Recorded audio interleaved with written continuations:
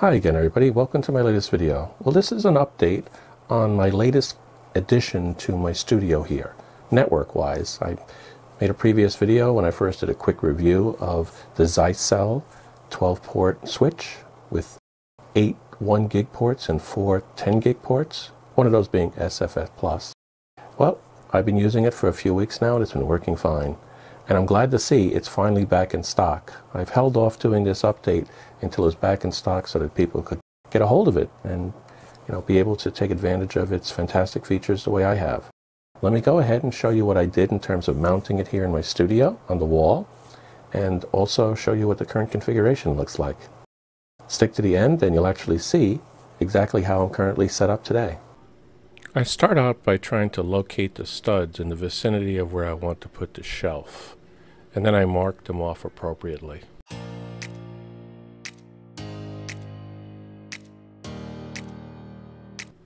Then, using a level, I make sure I get the marks wide enough for me to see them with the board up.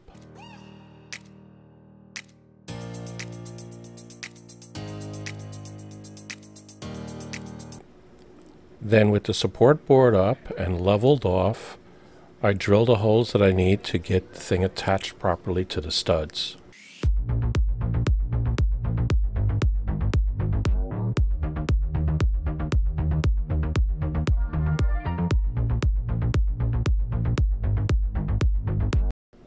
Then I drill with a larger bit into the actual studs themselves.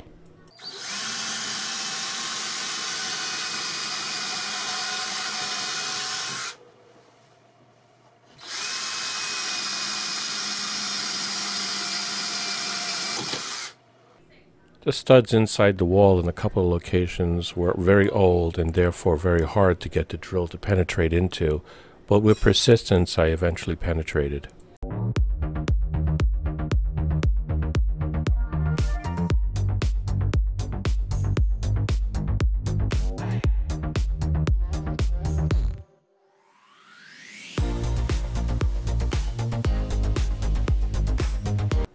Then I drove the larger screws across the wood support beam into the studs underneath, so it's really solid and supports any amount of weight I want to give it. Next, I used the level and the actual shelf that I planned on securing to the wall to get it nice and straight as I mark the areas that I'll drill the holes in. This way it will be in the right place and be level at the same time. This was followed by the actual drilling of the holes into the support beam for the shelf, prior to securing the screws between the beam and the shelf itself.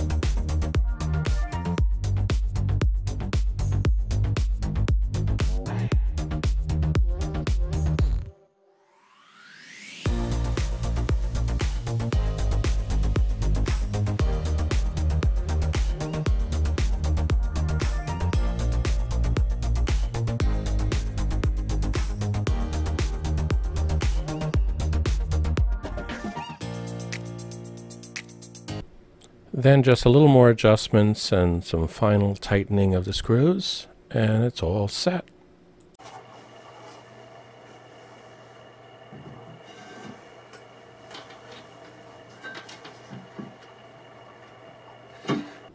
I'm going to have to drill a hole from the bottom to make sure I get the wire coming in a better way.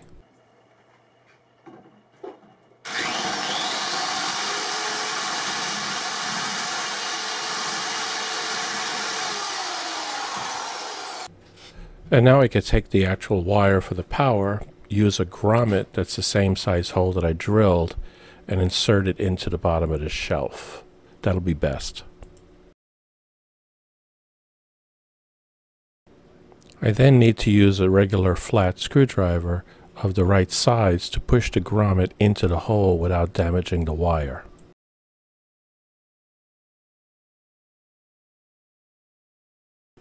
And now you can see in this close-up that I have a nice hole with a grommet protecting the wire, and I insert the power through it.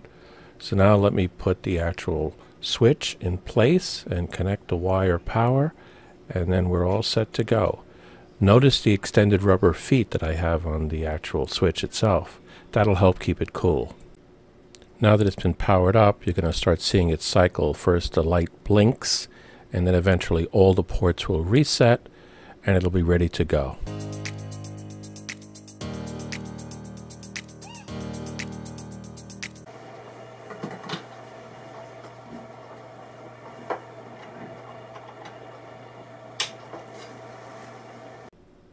Now the first cable I connected was a 10 gig cable connected down to my main hub switch downstairs. As you can see, it has now made the connection.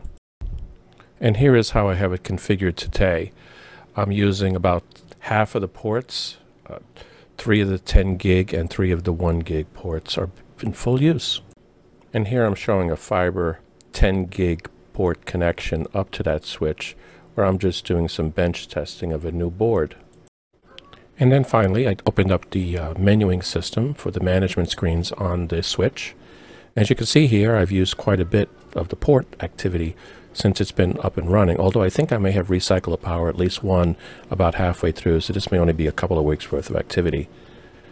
I did not make any special configuration to any of the ports. They're all as they were out of the box. I have not enabled any VLANs, although I may do that once I install my main core switch, the new one that I'm replacing it with, that you'll see videos about very soon. I have not tried any link aggregation or mirroring of ports, although I may do both of those things in a test environment, possibly even during a live stream. I originally set the quality of service on the various ports. This is the same configuration. I didn't really alter it, with the 10 gig ports at the high end getting, the priority in terms of how much traffic they're going to be allowed.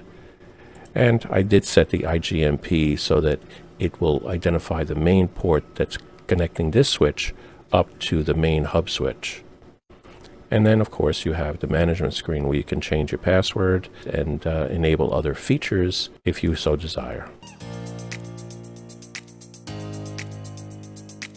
Well, as you can see, it's a fantastic little product, and I'm glad that it's back in stock and everybody can get one.